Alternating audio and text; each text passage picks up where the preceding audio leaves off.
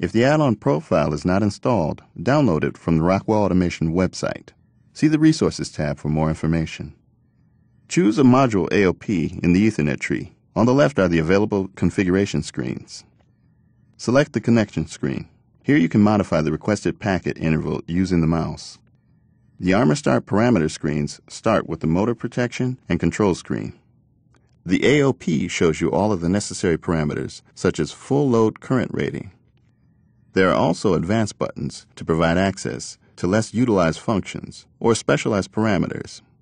Let's review a couple more examples. Select the User I/O screen. Here you can define a specific function to any input. Select the Fault Configuration screen. This screen shows faults that are always enabled and those that can be configured, such as the underload trip. From here, you also set warning levels. The other example is the status screen. This screen provides you a comprehensive status of the ArmorStart LT.